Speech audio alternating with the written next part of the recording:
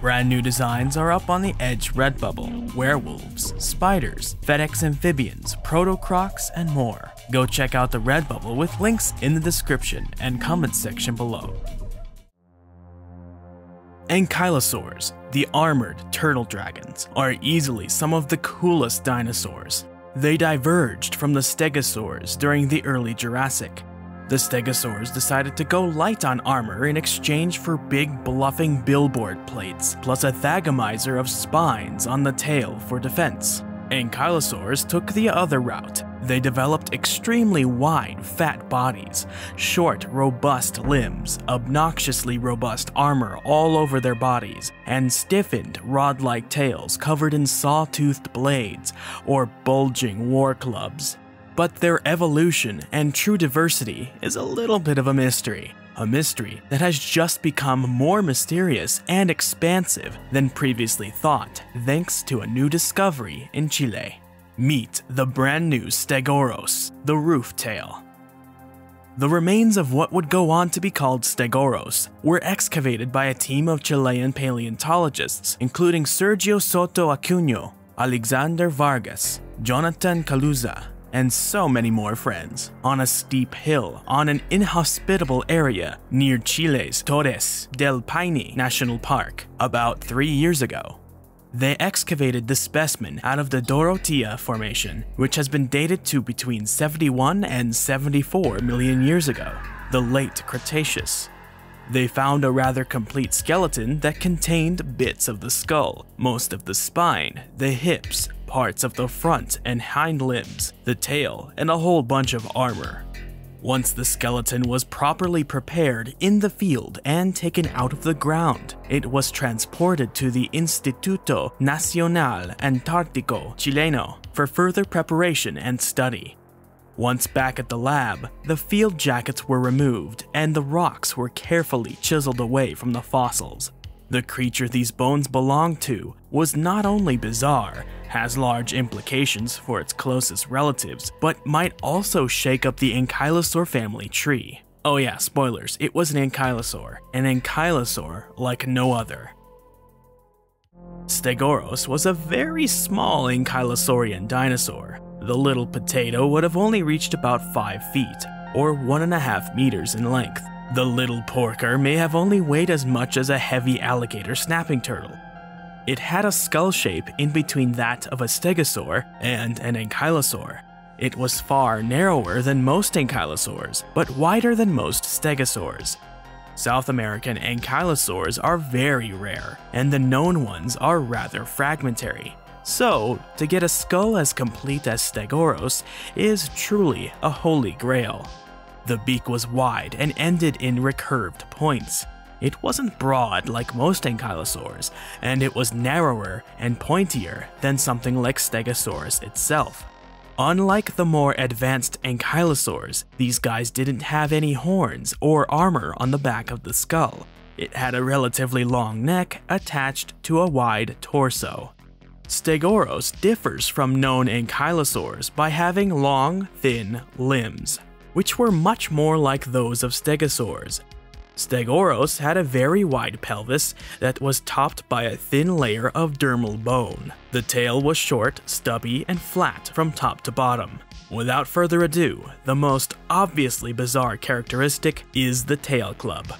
The tail vertebrae were very flat, but not fused together as in the hammer-tailed ankylosaurs. Instead, the bones were inside of a sheath of semi-fused and interlocking osteoderms that were semi-conical, pointed outwards and slightly upwards. Their texture is very rough and craggly. Altogether, the weapon appears very similar to the Aztec war club, the macuitl. This weapon was a large wooden bat or paddle-shaped thing with shards and blades of obsidian along the long end. They were in use by many Mesoamerican civilizations from 900 to 1570, with the largest being as much as 6.6 pounds and 47 inches, 130 centimeters long. Obviously, the exact use for this tail isn't known with 100% certainty, but as a defensive weapon is a really good inference. It remains a possibility that it doubled as a sexual signal of health. But is it? It lived in South America near the end of the Cretaceous. It therefore would have been living with some of the largest terrestrial carnivores to ever live. The known Stegouros specimen isn't a baby, but probably isn't quite the very largest they could have grown. We can assume this is a good average though.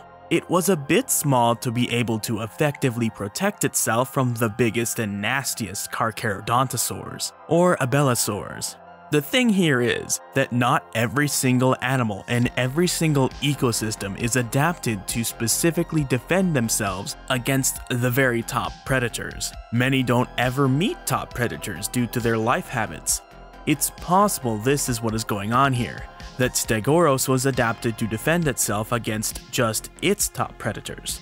I can imagine that tail would give a nasty whack to any foot or shin bones in striking range. You know, it also kinda looks like the segments of a rattlesnake's tail. Unfortunately, I think the authors of the paper would have discussed this if there was any merit to it. The scutes that make up the segments of a rattlesnake's tail have a very specific shape, inside and out. For anyone to infer a similar use, one would have to observe the exact same shapes, inside and out. Stegouros' tail is just not shaped right. Let's take a look at a rattlesnake's tail real quick. See, cut in half, we can observe that each segment is completely hollow. Each segment grows underneath the next, and is only locked together due to having the same shape. The first segment is shaped like a cartoonized corn cob or some ribbed plastic tubing. As more grow, the new ones push the old one up and are locked into the old one because the ribs are locked together from friction. None of the snake's tail bones go into the rattle. This just makes it easier to flop around at such a high rate that it clacks together to make the sounds.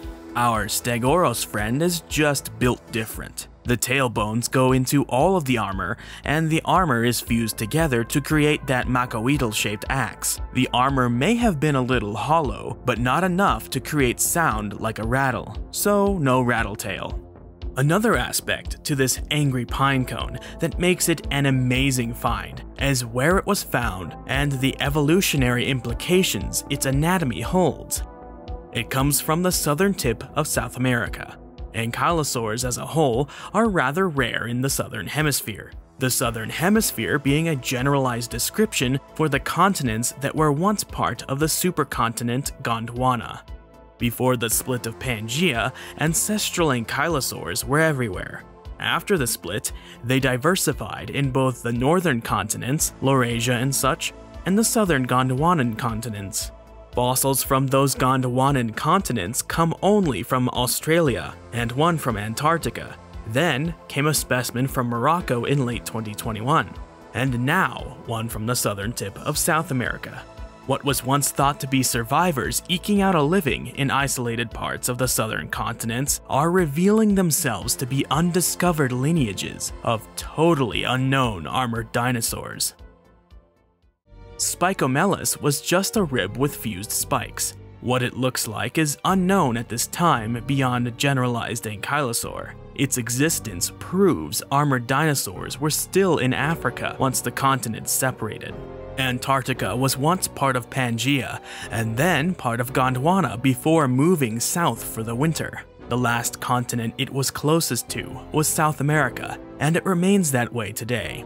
Antarctopelta is another super fragmentary armored dinosaur, but comes from Antarctica and shares a lot of characteristics with this new Stegouros and the armored pineapples from Australia. The critters in the outback are Conbarasaurus and Minmi. Minmi belongs to the ankylosaurids, so we can't ignore it. The authors of the new paper found that Stegouros was most closely related to Conbarasaurus and Antarctopelta. They all formed their own unique group with a deep unknown evolutionary history, placing them as an extremely early branching group of the ankylosaurian dinosaurs. This means they belong to their own clade. The team named their new clade Parankylosauria. That also means the other ankylosaurs need a new designation too, so they are now the Euankylosauria. The new Chilean loaf of bread is so complete that it can now be used to infer some possible anatomy of its relatives where blanks exist. Conbarasaurus is very complete as well, but it's missing the end of its tail. Antarctopelta has some preserved tail bones, but the end is also missing. The similarities in the tail vertebrae between Stegouros and Antarctopelta suggested to our team that Antarctopelta may have had a tail weapon similar to Stegouros. I can't help but think this opens the door to other possible tail weapon arrangements, constructions, and shapes. Stegouros proves that ankylosaur specializations first evolved in the skull. This is because it has a skull more like ankylosaurs than stegosaurs, but the armor, tail club, and limbs are distinct from the later ankylosaurs. This means ankylosaurids and nodosaurids evolved their tail weapons and armor independently of one another multiple times over the Cretaceous period. There is a lot known about the advanced, latest surviving members of the armored dinosaurs, but very little about their origins and all the different routes they took. This new little turtle dragon proves there is much more to learn about armored dinosaurs of Gondwana. According to ankylosaur expert Dr. Jim Kirkland's Twitter teases, there may be more battle axe ankylosaurs to be described. All aboard the hype train. The 3D models in this video were made by Kuzim, or Adam Midzuk, and the animations were made by Tyler Addison. Their socials will be included in the description and the comment section below.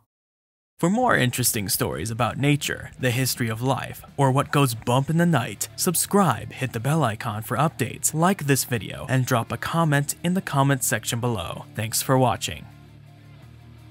Special thanks goes to my elephant tier patrons, Thea Svensson, Staniforth Hopkins, Dinosaur, Chris Frampton, Biotaverse, Arda Bayer, and Christoph Hubbinger, as well as my Tyrannosaur patrons, Iron Bladesman, Henry Brennan, Danny Van Heck, and Dana Manchester.